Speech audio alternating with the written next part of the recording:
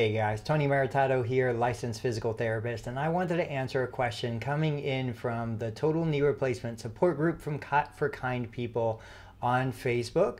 So this is from a group member where she was asking me about basically building back the muscle that she's lost following the initial injury. To give you guys context, I want to read a little bit of it and then I'll reply here in just a minute. So she was saying that she had fractured her tibial plateau.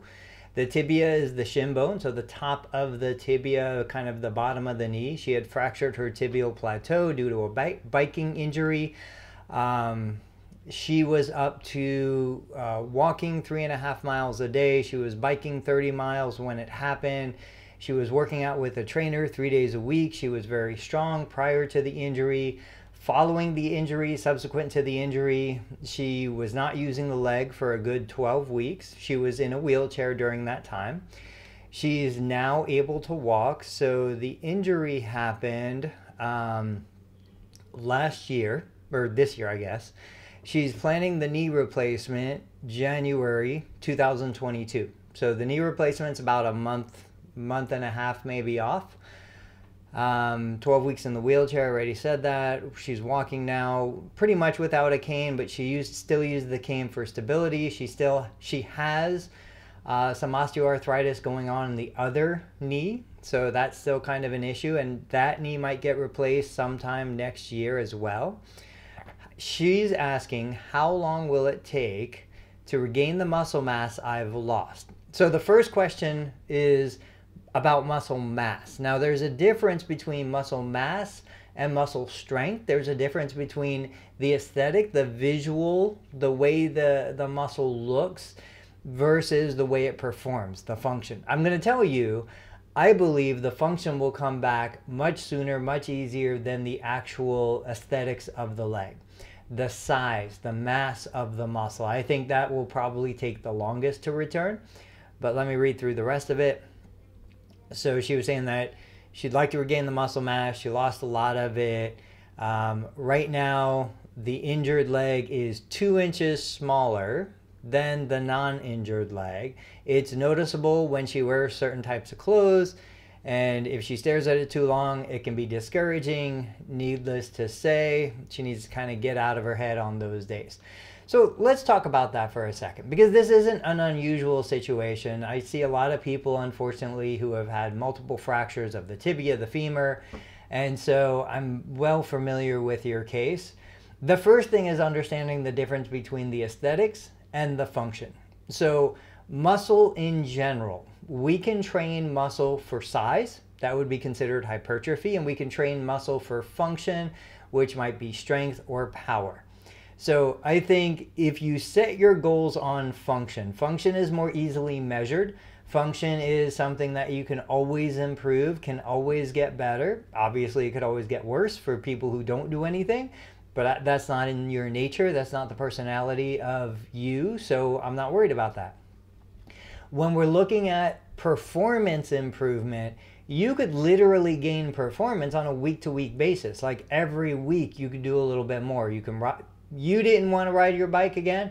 I don't know the details of the injury, but whatever you do want to get back to, whether it's lifting at the gym with a trainer, whether it's walking, whatever, you can do that as soon as you get out of surgery. I mean, it really is one of those things that I like to measure improvement on a weekly basis. I think day to day, there's going to be good days and bad days. Day to day is just too short of a time frame.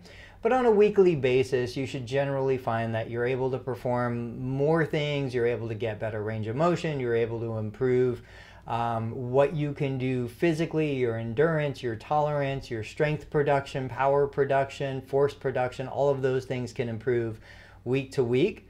Understanding that there's going to be plateaus and there's going to be setbacks, but over a period of time, there'll be steady progress.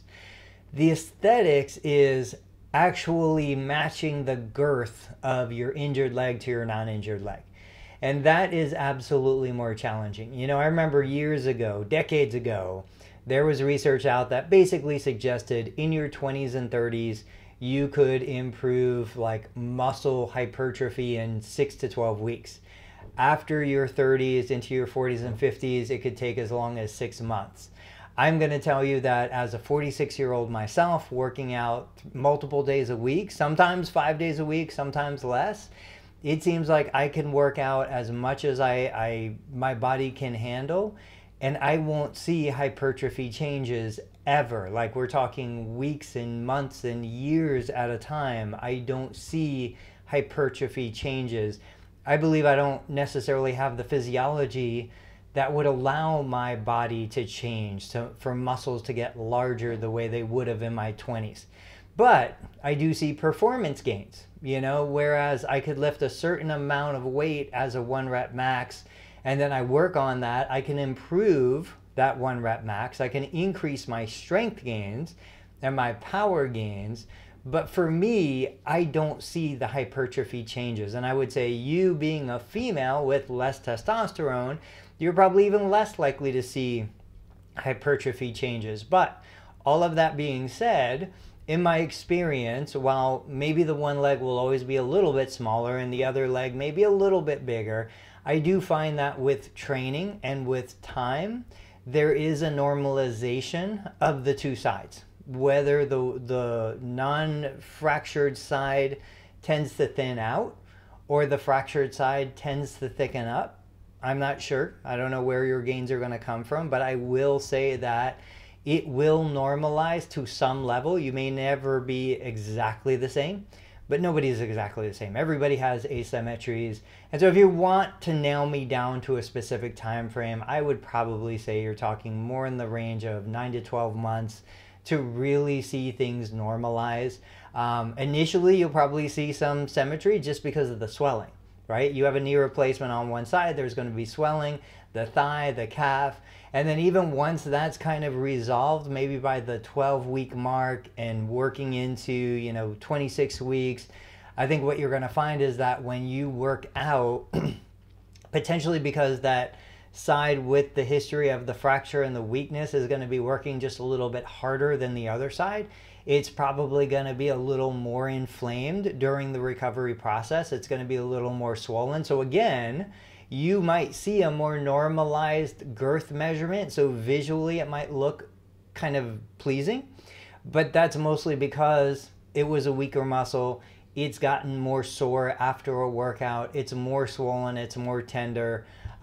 So, take it for what it is. You've got the visual aspect that might be in line with what you're looking for.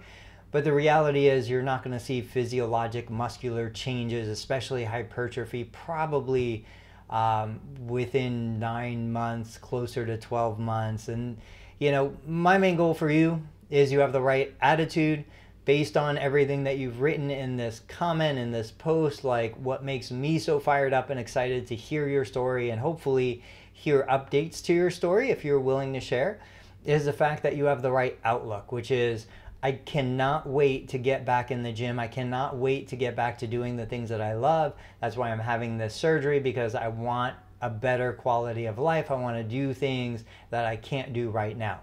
And so I commend you for that. I wish you the best. And I don't know if I answered your question exactly, but thank you so much for taking the time to post it. I'll catch you guys on the next question and answer.